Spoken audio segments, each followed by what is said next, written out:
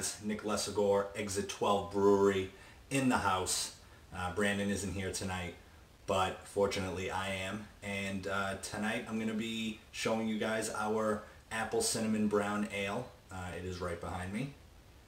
Which way? Right there.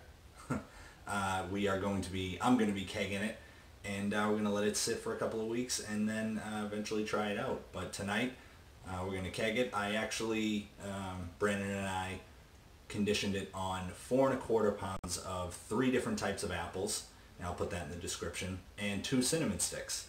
We're also going to be taking a gravity reading to see what it's out at. It actually finished in primary at 0.09, so it's going to end up being right around 6%, so we're pretty happy about that. And as a bonus, I'm going to be doing a little bit of a beer review.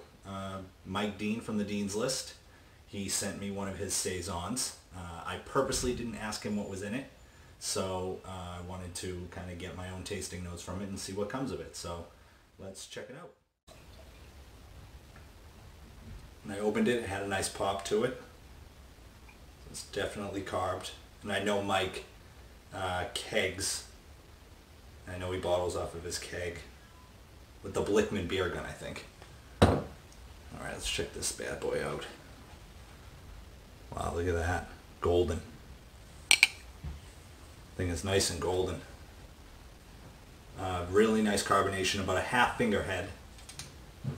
Really impressed with the look, Mike. It's got about a little bit lighter than a straw color, or a little bit darker rather. Let's get a smell on this. Oh yeah, that's a Saison, alright. Oh boy. Peppery. Definitely get a little bit of floral, orange rind. Oh man, that's really nice.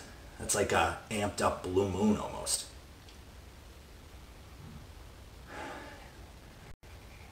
Wow, this is really nice, Mike. I'm pulling out more of the floral aroma for sure. Let's back up.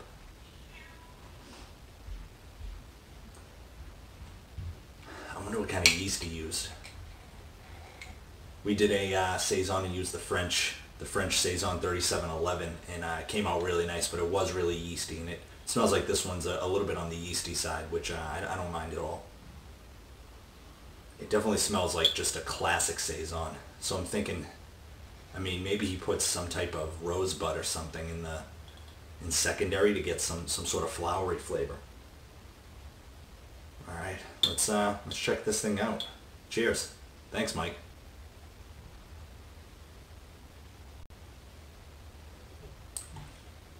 Oh boy. Whoa. Oh man. Wow, that is that yeast hits you right in the face. I mean, it is really yeasty. It's got that really farmhousey Belgian Saison-y taste to it. You know, it's definitely got the orange rind on it. Really, it's nice and sweet.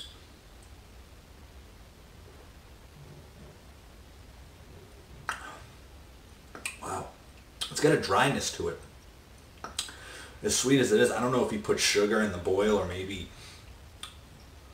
in primary, but it's got this really high sweetness, and it really finishes off really dry, but the yeasty flavor really comes through. In a way, it kind of overpowers things a little bit, but it kind of drowns out some of that orange rind a little bit, some of the true like Belgian Saison characteristics. But this is a wonderful beer. This is well done, Mike.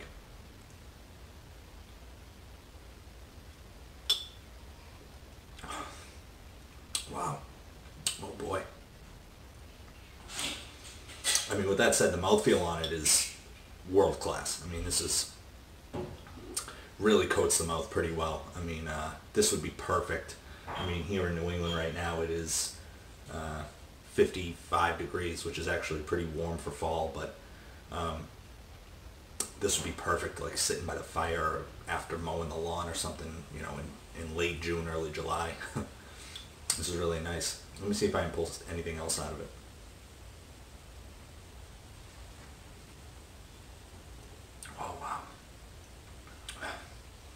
Yeah, I'm very interested to see what yeast he used, because it really gives a lot of character to the beer. Really kind of takes over some flavors in the beer. But like I said, in a good way. I mean, I think this is a phenomenal beer. If I had to choose between this and his version of the dual grain triple play, I'm an IPA guy. I really like Saisons as well. There probably isn't a style of beer I don't like, but I would probably go for the dual grain triple play that he brewed. Yeah, it makes sense that you get the yeast character not only in the smell but in the taste as well. And as you can see, it's a really, really nice golden color. I'm going to sit back, I'm going to enjoy this for a little bit, and I'm going to keg the apple brown. So let's get into it. Cheers.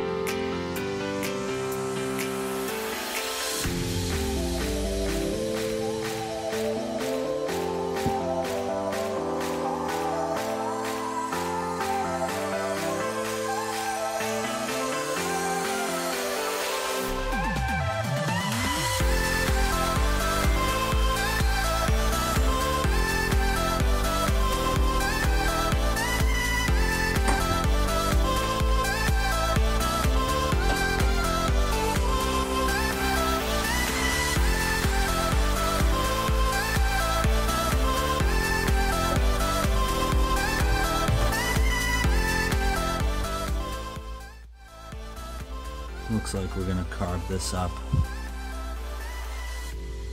Sitting right now at about 4, 5 maybe. Let's turn it up a little bit.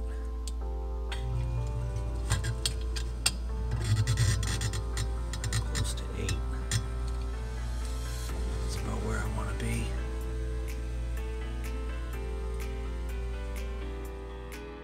Time to put this baby in the kegerator.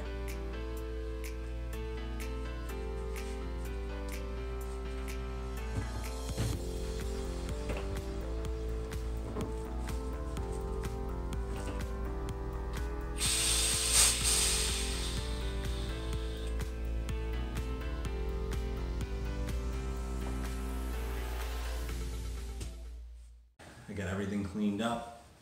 Beer is in the keg. Keg is in the kegerator. Everything's all set. So we were shooting for probably right around 0.12 for a finishing gravity. It ended up going down as far as 0.09, and as we're reading it now, the apples in secondary may have added a tiny touch of alcohol to it, or maybe it just wasn't done.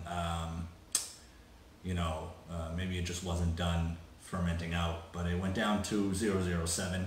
This is the finished product here. Beautiful color. We're really happy with it. As you can see, on some level, the clarity. You can see the hydrometer there. We used I think I used 2 teaspoons of Irish moss, so we'll see how that turns out. That was kind of an experiment for us. Overall, I think the beer, smelling it, it's got the apple sweetness, and if you don't like cinnamon, you are not going to like this beer. I was dumping out the apples and the cinnamon residue from the bag that we had it in, and I was dumping it out in the garbage, and boy, that cinnamon comes through. It comes through real nice. We added 2 sticks of cinnamon, so it makes sense. But overall, we're really excited to try the beer. Should be ready right around Thanksgiving, and Brandon and I will be doing a review then. I'm going to go lay down on the couch, finish off my night with this nice Saison from Mike Dean. Mike, thanks again, brother. I appreciate it. And until next time, cheers, everyone. Happy Homebrew Wednesday.